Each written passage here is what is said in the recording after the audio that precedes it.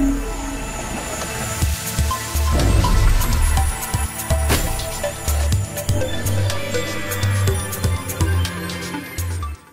what is up guys, and welcome back to a new Minecraft hack client test video. Now today we're going to check out the Wurst hack client for 1.8 coded by Alexander. It was already an awesome client in 1.7.10, but now here we got the 1.8 version. And once again a lot of features including Force OP are in this hack client. As always, you can find the download link down below in the description, so feel free to check it out. And if you don't know how to install the hack client, then please check out the installation tutorial, which you can also find down below in the description. Okay guys, so now enough of talking, let's go to the game and let's check out the Wurst hack client, so there we go. Okay guys, we're now here in the game and this is the Wurst hack client coded by Alexander in version 1.3.1. And Wurst means sausage in German, so I think Alexander is from Germany, but anyway, let's check out the hack client. Currently Optifine is not included because it's not fully released right now. But we got a working alt manager. And if you run the alt manager for the first time, you will get a message if you want to add some random alt accounts. If you press yes, you will get this list of cracked accounts or a different list, so it just generates some random names which you can use on cracked servers. But if you want to add your own accounts, you can do that by pressing the add button. Now, if you want to add a premium account, you have to fill in name or email and the password. If you just want to add a cracked account, just fill in some random username and leave the password field blank and go to add. You can also choose a random name if you don't know any names.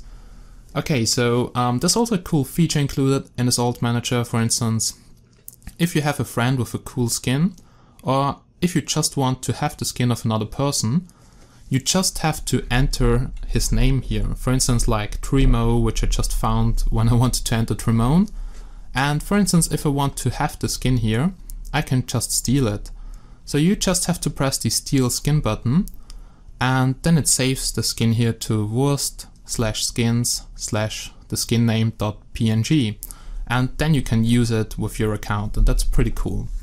Okay, so that was the alt manager, so let's go back. Then Minecraft Realms, as always, is not working, so if you want to use that, you have to go back to the original client.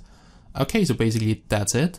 In multiplayer you get some new buttons like import servers from a server list, also export servers to a list, and a server finder, so you can find servers from IPs, and that's pretty cool.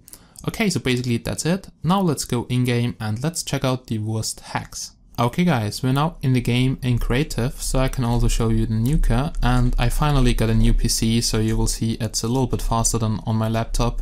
A few clients are still laggy because, yeah, coding issues, and while rendering Nodus is really laggy for me, I don't know why. The Wurst hack client is pretty good.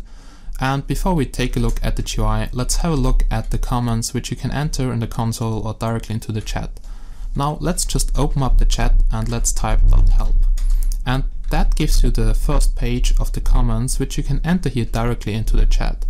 For instance, you can check out here the friend list with .friends, but just make sure when you enter a comment that you just type dot and then the comment, otherwise it will be not recognized.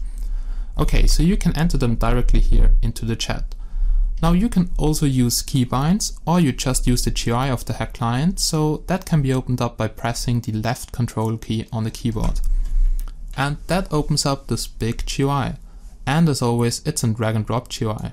So you should see all those boxes here, and you can drag and drop those boxes here around the screen.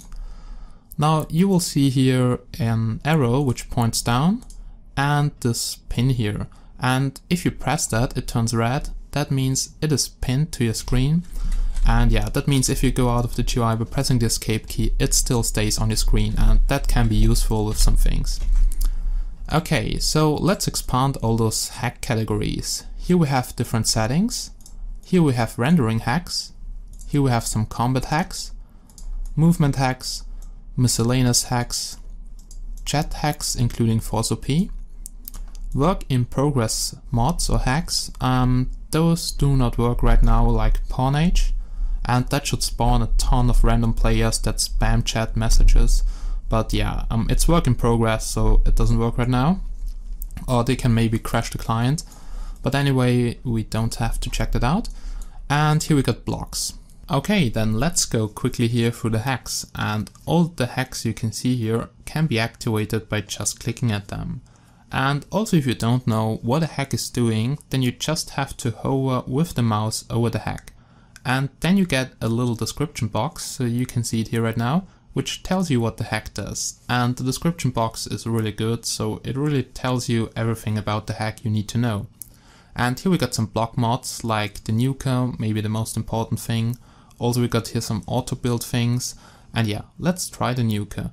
The nuker range is also adjustable, and you see the nuker works perfectly, absolutely no issues with that. And it just works in creative. There's also a survival nuker, but it doesn't work like this. So if you want to use the nuker here like this, you have to be in creative or you have to be OP. Okay, then here we can check out auto build, and auto build basically builds some stuff automatically. Like here you have a few presets, like a penis or something, which you can build. You just have to have enough blocks and then you can build it with one click. And that's pretty good for griefing if you want to spawn some random things like penises all over the place. You can do that with all those auto block mods. Then let's check out the chat settings. Here we got anti-spam and force OP. Now let me explain what force OP does. Now we all know force OP doesn't make you OP with one click. That's not possible, so don't fall for it.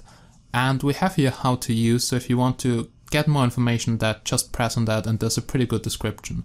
So force OP only works on servers which have the AutoMe plugin installed. That means where you have to log in or register.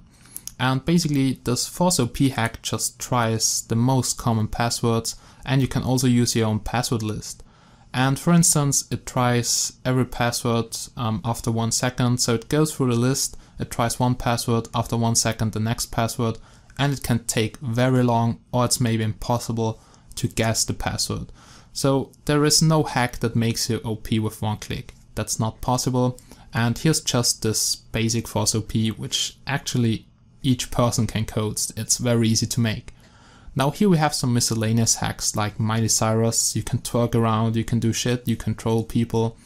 We also got Yes Cheat Plus, which tries to bypass No Cheat Plus and also disables other hacks which are not No Cheat Plus compatible, so you don't get banned or don't get kicked. Then here we got some movement hacks. We got your flight, you have already seen that.